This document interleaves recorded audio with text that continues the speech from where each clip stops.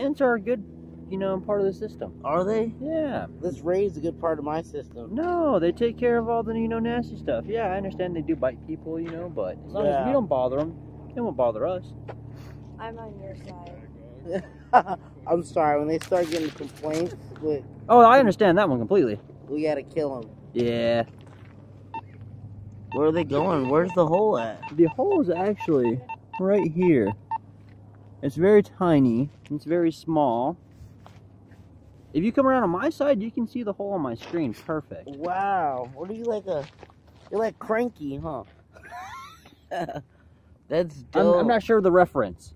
That is dope. You know the crocodile hunter? Oh, yeah. Like, what was it? Last year, my buddy introduced me to ants and how intriguing they are.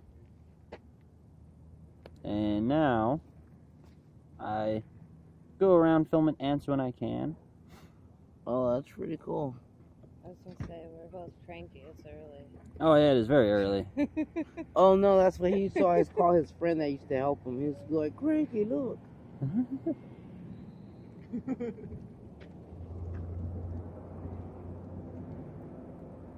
And then, I'm not sure species. That's my issue. I'm still learning species, so. It does look kind of cool to watch, honestly. Ants Canada on YouTube and Ants Australia are the two big guys. And they do a lot of filming of ants. Ants Canada, he has a whole room filled with ants in his house. And he takes care of them and everything, and it's amazing. That shit's crazy. Wow. Even if you're not enthused by ants. Yeah. I mean, what source do they give back to the world? Obviously, besides biting people and making them itchy. They're the cleanup crew. They're kind of like the cockroaches of the wild. They clean up what? These guys most likely will clean up all the dead insects, clean up all the dead organisms out in the world.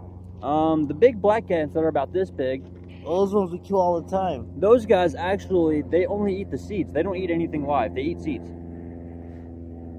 So, but they still bite people. Oh yeah. And that's why they die. Oh yeah, I understand.